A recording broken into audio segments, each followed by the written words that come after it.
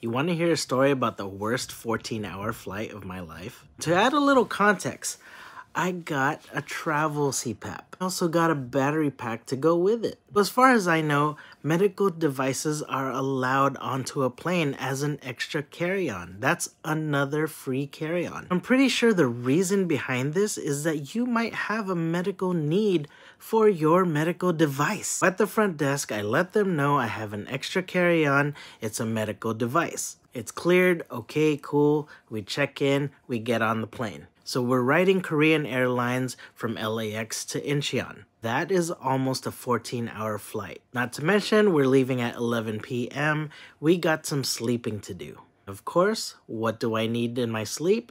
My CPAP. First hour into the flight, I get comfortable, they feed us, and then I start getting ready to go to sleep. So I put on my CPAP and I knock out. 30 minutes later, I am being woken up by a flight attendant that is telling me that I cannot use my CPAP device. I'm in a daze.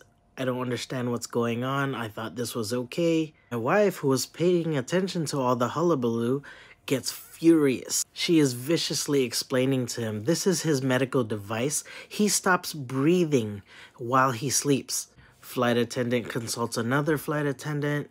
And then at one point, they're explaining to me that they don't think this device is approved to be safe in the air. One of them even mentions, this is only a snoring device, right? We don't believe this is approved to be safe for flight. Here we go. I call the flight attendant over one more time, and I firmly explain to her, this is my medical device. I stop breathing while I sleep.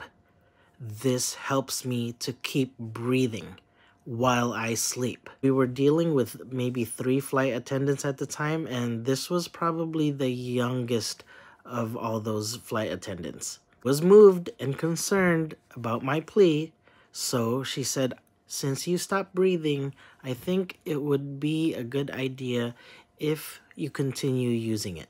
With a sigh of relief, I continue using my CPAP. This whole ordeal lasted about 4 to 5 hours of our flight. 30 minutes after the flight attendant permitted me to use my CPAP, I am being woken up again by another flight attendant, the eldest of the 3. She tells me, sir, you have already been instructed by our crew members not to use this device. I gave up. I have never felt so inhumanely disregarded. I continued another 8 or 9 hours of flight, pissed off and in and out of sleep. I was definitely being woken up by my sleep apnea.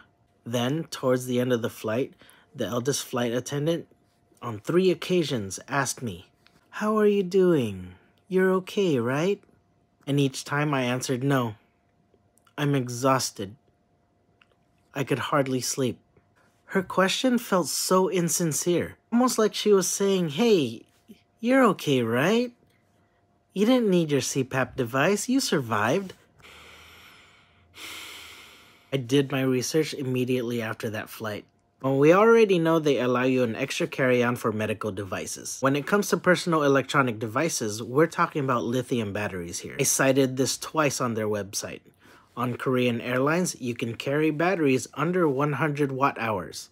I have my Air Mini, and I have the battery pack to go with it. Both of these are FAA approved. My battery pack, it's 95 watt-hours. So here's where I'm so confused. You can take a battery pack onto an airline and charge your cell phone, your iPad. Some of those batteries have the same capacity as my CPAP battery pack. So everything that I've researched pretty much points to the fact that I can carry on an electronic device with battery as long as it's under 100 watt-hours. If I can carry it on, what's to stop me from using it? Same manner as me pulling out another battery pack to charge my cell phone. In this case, I'm using it for something a lot more important, to treat my sleep apnea while I sleep. It's a medical device. I use it because I stop breathing while I sleep. Please tell me why I couldn't use a medical device, which is far more important than me charging my cell phone. So I also looked up some other things online. Of course, policies are going to vary per airline, and it's not always going to be clear whether you can use your CPAP or not. Here's some advice for you CPAP users. At least 2 weeks before you travel, especially if you know you're probably going to need to use your CPAP on a flight, contact your airline at least 2 weeks before your flight to see if they'll allow you to use your CPAP machine. And if they do, make sure you let them know that you will be using the CPAP on the flight. And for now, I guess that's the best we can do. I wish there was more broad knowledge and specific policies for CPAPs on planes. Cheers.